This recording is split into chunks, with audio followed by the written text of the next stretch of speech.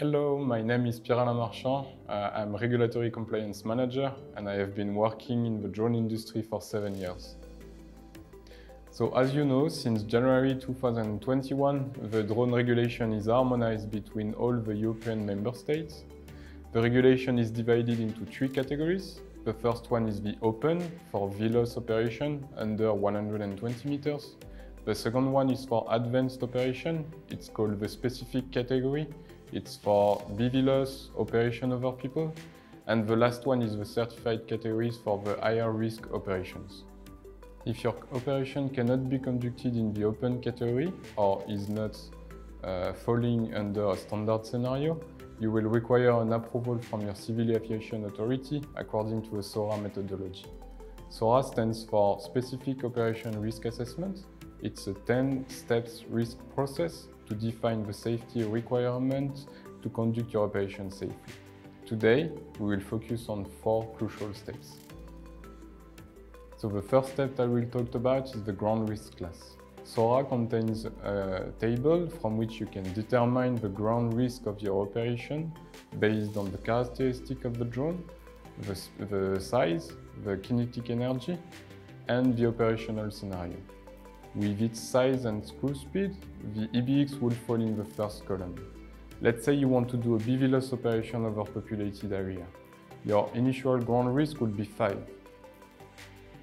It's possible to reduce this number with the mitigation M1, M2 and M3. M1 is a strategic mitigation to be put in place before your operation. M2 is based on the design of the drone. You need to reduce the risk in case of collision. And M3 is your emergency response plan.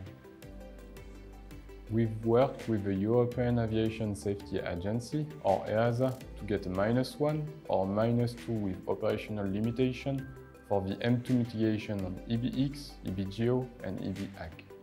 With our M2 mitigation, you could reach a ground risk as low as a 3 for a BVLOS operation over populated area. The second step I'll talk about is the air risk assessment. You need to determine in which air risk class your operation is conducted. If you operate in restricted airspace, it will be ARC A. If you operate in uncontrolled airspace over a rural area, it will be ARC B. If you operate in uncontrolled airspace over urban area, it will be ARC C.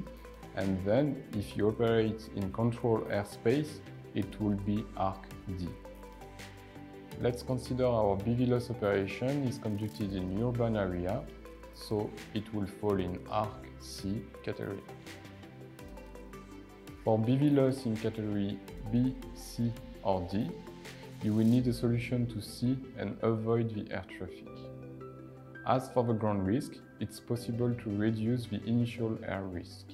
For example, if you consider that the traffic is lower than expected. The next step is to determine the cell level of your operation based on the ground risk and the air risk. Let's get back to our example with a ground risk 3 and an ARC B. The sail level will be 2, which remain easy to achieve. Without our mitigation, the sail level would be 4, making it more difficult because it requires several months of work and an expensive review of the EASA. With larger drone, without mitigation, the sail would have been 5, making it extremely difficult because you would require a full certification of your solution. After determining the sail level of your operation, you need to prove that you comply with each operational safety objective, OSO. Different levels of justification are required depending on the sail of your operation. To request an authorization to your civil aviation authority, you will need several documents. One is the CONOPS. For example, you need to describe when you will fly, where you will fly, your procedures, your training, the drone you will use. To facilitate the process and save you tens of hours of paperwork, we've prepared a set of documentation you can adapt for your own Sail 1 or Sail 2 operation. For more information, you can contact us at this email address and it will be my pleasure to help you.